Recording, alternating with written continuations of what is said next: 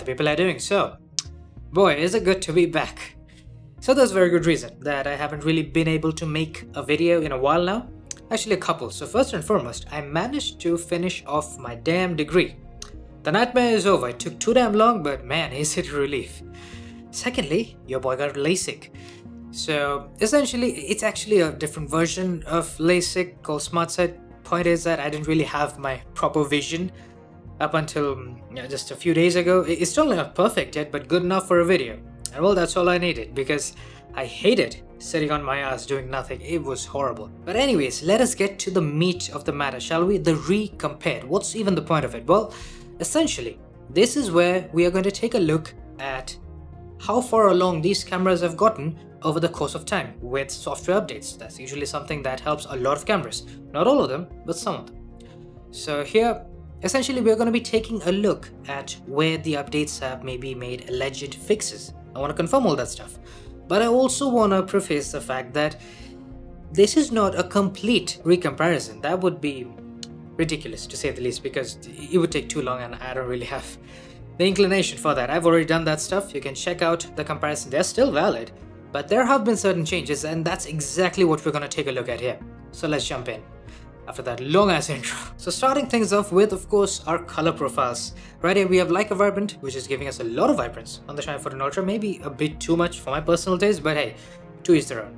And we also have Vivid Colors on the X100 Pro. Now these are of course not my favorite, but what I want to talk about is of course textured mode coming up on the X100 Pro. Now this right here, this is what I prefer to use. Zeiss Natural Colors on the Vivo and Leica Authentic on the Xiaomi 14 Ultra. You see, I'm an advocate for natural colors when it comes to any kind of photography or videography. I just prefer it. I feel like that's the way to go. It doesn't give you oversaturated and processed looking results most of the time. And by far, I think the X100 Pro has the best natural color profile I've ever used. Leica Authentic gets very, very close, and I really like the high contrast that it inherently gives us. But I do think that it can maybe not be as accurate with the colors as the X100 Pro. But then of course, textured mode. Now this is the insane, punchy, high contrast shot that you can have from the X100 Pro. Now the reason I'm talking about this is because back when it launched, and I think even right now, even after various updates, I don't think textured mode is quite user-friendly on a regular basis. Because you can get very stylized, very punchy, very high contrast results, and in certain niche situations they can be worthwhile. But you can't really use it for every single photo that you take on a regular basis, which is unfortunate. Now this right here is of course our classic backlit shot. And no, I couldn't really get any backlit by the sun shots because there is no sun. It's just for an entire month, I don't think I've seen the sun. This has been the case here. So this is the best we can do. What I'm seeing is that the Xiaomi 14 Ultra's overall contrast balance seems to have improved, because with Leica Authentic particularly, it used to either crush shadows or blow out highlights, maybe for the sake of contrast or realistic exposure, realistic look, whatever the case. It seems to have improved on that. However, the one thing that I'm not particularly liking here is take a look at the background and take a look at what's happening with the colors in my painting right back there. The X100 Pro with Zeiss Natural Colors is maintaining the perfect level of saturation and the warmth is beautifully maintained. But on the Xiaomi 14 Ultra, that's not the case. Now obviously, if you don't like the high contrast look of the Xiaomi 14 Ultra, you can try out Leica Vibrant. I wouldn't really recommend it because it doesn't look as nice as Leica Authentic in my personal opinion. But hey, you have the option, feel free to use it. Now let's move on to the ultra wide camera. Now this is a fairly simple shot, as you can tell, but notice the warmth, notice the white balance. It's perfect on the X100 Pro. There were very, very slight warm lights happening in the scene, and you can just see the hint of that being preserved on the X100 Pro. This is basically what I'm talking about when I say that the X100 has near perfect realism, and it basically reproduces the colors that you see. The color accuracy is insane. The Xiaomi gets really close once again.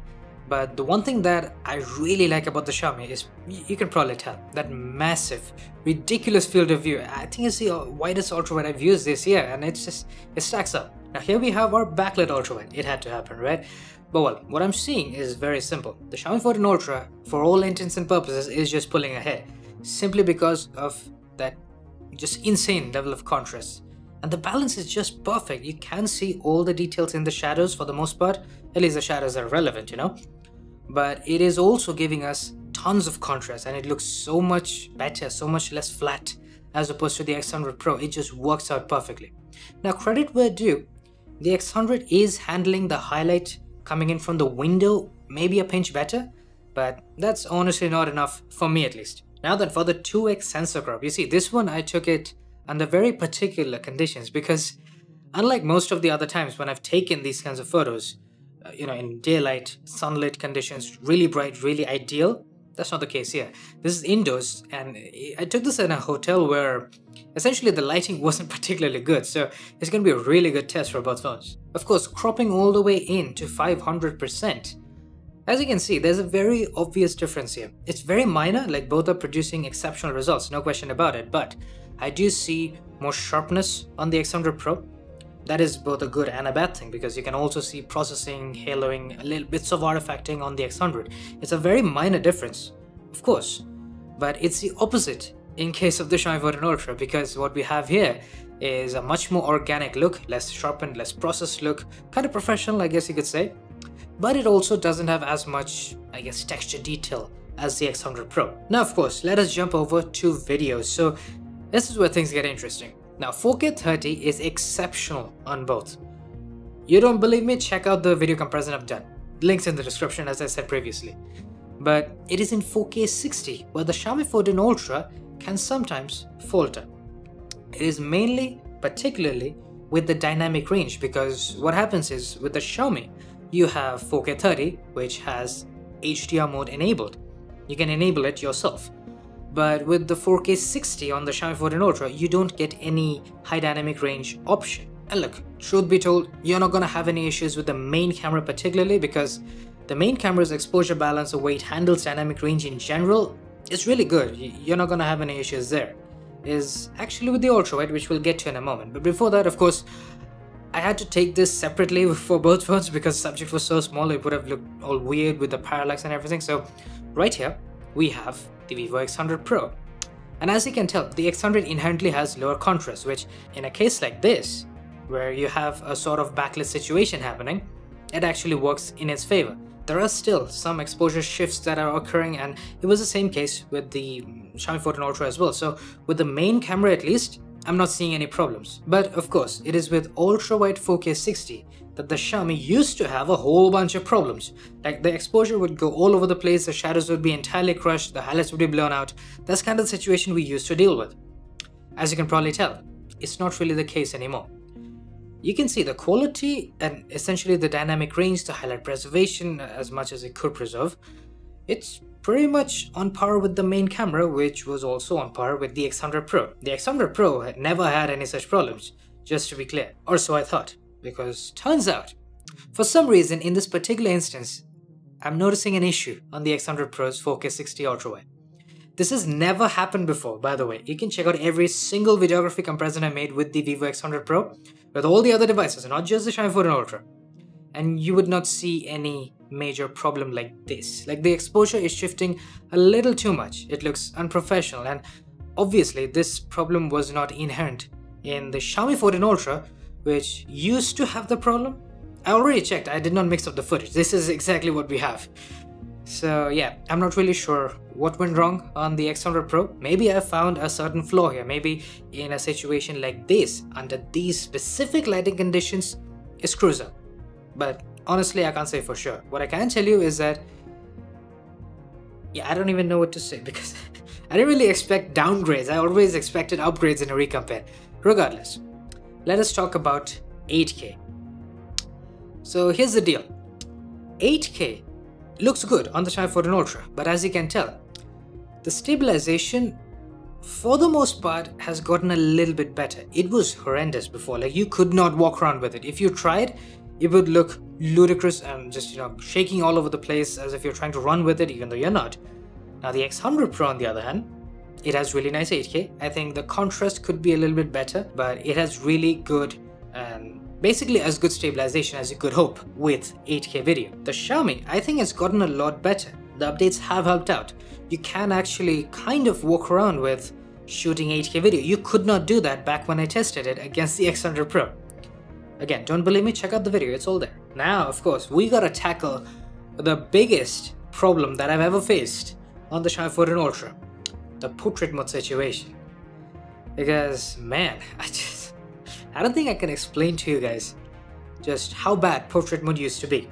The reason I say used to be is because it has drastically improved. And once again, you don't believe me, by all means, check out the various photography comparisons I've done with the Xiaomi 14 Ultra. You'll see exactly what it used to be and just how much better it has gotten. I've taken most of these shots in backlit conditions and it's really good. Like, we have two portrait modes here, essentially. Leica portraits, which is what you're seeing here, and it looks nice enough. And then we have master portrait mode, which is essentially going to give you slightly lower contrast, a flatter look. Maybe some people find that to be better, more flattering. Personally, I prefer high contrast, as you would expect. But I do believe that still, overall, the X100 just edges it out with being a little bit better balanced and overall looking more realistic with the skin tones and the colors and so on and so forth. But I'm going to tell you right now, the Xiaomi 14 Ultra, it used to be unusable in terms of portrait modes. Very inconsistent, and that's just not the case anymore. Similar story here. This is, I believe, 35mm for both phones, and look, I like how the X100 Pro looks. It's very nice.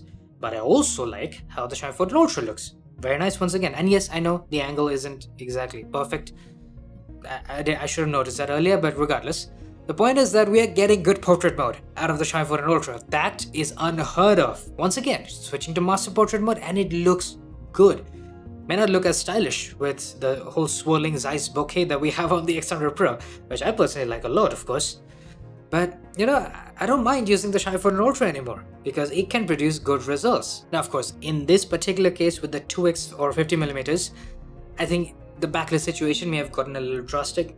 As you can tell, the X100 Pro being as flawless as it is, it produces perfect results no matter the lighting condition, which is quite the compliment, but it deserves it. Let's face it, just look at the difference. The Xiaomi is definitely struggling, but it's not nearly as bad as it used to be. Once again, like in a situation like this, it used to be much worse on the Xiaomi 14 Ultra. And it's not really the case anymore. And especially with the master portrait mode, it looks particularly nice. Like, I would say, if you want a safe portrait mode option on the Xiaomi 14 Ultra, just use master portraits. Of course, it won't really match the same level of consistency and quality that you can have from the X100 Pro, but I'd say it's gonna be good enough for most people, which again was not the case before. Now moving on to the 3X, once again, very backlit situation. I mean, I just went no holds barred here because I wanted to see how these phones would perform under the most horrible and ridiculous lighting conditions. The X100 Pro, I knew it was going to be good, but the Xiaomi keeping up as much as it has is just such a massive improvement, I can't even tell you. Now in this particular case, I actually think the master portrait mode looks a little too flat, and you know, this is like a small version of the massive inconsistency we used to have before. Like you saw right here, the 2X master mode was doing a slightly better job, and at 3X now the Leica portraits were doing a better job. So essentially here the problem still exists, but it is much more of a niche issue under very specific, very challenging lighting conditions that you're gonna have this kind of inconsistency between Leica portraits and master portraits on the Xiaomi 14 Ultra. Again, this was way worse back in the day. Now then for 5X, so 5X you can't really use portrait mode on the Xiaomi 14 Ultra, as ridiculous as that sounds. This is a regular photograph. Now the quality of the sensor is so damn good, and with 5X inherently giving you a really nice crop and all that stuff, you do get some natural bokeh and blur in the background. But I don't know, it just, the fact that you don't really get a portrait mode even though you have optical zoom option at 5X on the Xiaomi, it has always struck me as odd, and it's always going to. Now finally, let us check out night mode. Now you see, the factor is simple. The Xiaomi 14 Ultra has possibly the best night mode that I've ever used, personally, because I prefer dark night mode shots that look like they were taken at night. And it's very obvious here that I prefer the Xiaomi 14 Ultra once again. Yes, I am using Leica Authentic. That is what gives you the really authentic looking night shots, as the name would indicate, I guess. But on the X100 Pro, you don't really have such an option. You are stuck with really brightened and really processed night mode shots. Sometimes that can be nice, I guess, like in this case you are getting more detail in the road and so on and so forth, but that night sky just looks horrendous. It's too damn blue, and it's the exact same situation right here. I mean, just look at the night sky. That doesn't even look like I took it at night. It looks like, maybe late evening or something like that. Yes, I do like how much detail we have in the foreground with this particular shot. I think this was an ultra-wide shot. And it's nice and all with the X100 Pro, but the look of the Xiaomi 14 Ultra, despite not having as much detail in the foreground, it just works for me. I don't know why it works, but it does. That's just the way I am. And if you're anything like me, you're gonna prefer the Xiaomi 14 Ultra.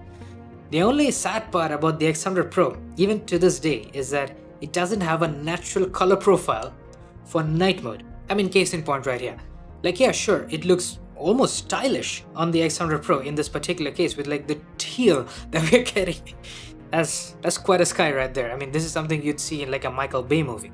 But at the end of the day, the Xiaomi 14 Ultra is going to give you realistic looking night mode shots, which I think is of prime importance. Then of course, our classic most challenging ultra wide shot that we can have, the tree in front of the sky, because usually if you have just the sky and a few buildings, it's easy enough for both. But as you can tell, the Xiaomi 14 Ultra is particularly struggling here because it is very dark, and to pick out the details with the leaves whilst also making sure that we have a smooth, beautiful night sky, it's difficult. And this is where the robust processing of the X100 Pro really kicks in, because you can see it is preserving basically every little detail in the leaves, while the Xiaomi, as I said, struggling a lot. Now then, let's take a look at zoom. So zoom was actually quite problematic on the Xiaomi 14 Ultra at night, because for some odd reason, I constantly got a lot of motion blur, an ungodly amount of motion blur. But I believe it has been fixed. Now the shot itself, undeniably, it looks better on the X100 Pro. This is what you get from having really robust processing, as I mentioned before. Cropping in, however, yes, the X100 Pro has a little bit more detail. Well, at least it appears like it does. It's kinda, I guess, artifacted. But the motion blur is not really causing any issues. There was a bit of wind action happening. You'll see it happen in a few other shots, but it seems like the motion blur problem is more or less gone on the Xiaomi. Then of course we have the 3X, and once again, I do think that the X100 in this particular case with this kind of lighting is just doing a better job in terms of handling contrast, the highlights, the white balance, everything is maintained perfectly. Not exactly the case on the Xiaomi, which is unfortunate. Now cropping all the way in, obviously, this is where you're gonna get a better result from the Xiaomi 14 Ultra in lieu of the simple fact that it has optical zoom. Then of course 5X and 4.3X on the X100 Pro. Well, this one's gonna be interesting because it is of course the same optical zoom, well, similar optical zoom that we have on both phones. Of course, cropping in, well, there's that motion blur problem that I was gonna talk about. Now, here's the thing. There was a lot of wind, so therefore, even the X100 Pro, which never has any issues with motion blur, is also having problems. So it's only natural that the Xiaomi is also struggling here. Both of them had to take a long exposure after all. Amongst all that I've seen with the zoom at night, I don't think the motion blur problem exists outside of the fact that if you have wind, then yes, you're gonna have motion blur on both phones, on any smartphone basically. So with that said, we are finally at the end of this comparison. And well, what I can tell you is this. The X100 Pro, it didn't really have any improvements or changes as such. The 4K 60 ultra wide, that was just weird. I don't really know what to say in that regard. I still have no idea. But what I can tell you with the Xiaomi 14 Ultra on the other hand is that there have been so many improvements, even small improvements like, better contrast and exposure balance with like authentic when you're taking backlit shots or high contrast lighting situations, so on and so forth. It works really well now. The overall consistency boost, the fact that 4K 60 video now looks really good, the fact that 8K video had a stabilization update essentially, the fact that the portrait mode works. Like I can't tell you how much better I feel about talking about the Xiaomi 14 Ultra, because every time I talked about it previously, it was always with this insane caveat that portrait mode is almost unusable. No more. It works. And it works exceptionally well now. Well, I don't know if it's exceptionally well. I guess I could say it is very usable and almost flagship-like quality. Not as good as the X100 Pro. Once again, the X100 Pro is still just one particular league ahead in terms of consistency. But the Xiaomi's gotten close. Like with all the pro features that it has, on top of regular consistency updates that we have had, it's a strong contender for basically top 3 for my personal cameras this year. The X100 already has a spot, so 2 of them are taken. Now, if anything comes out that can top both of these phones, now that would be quite something. Or maybe even, compete with them. Anyway, I'll see you guys soon with maybe one more video. I'm not really sure. I'll see. Cheers.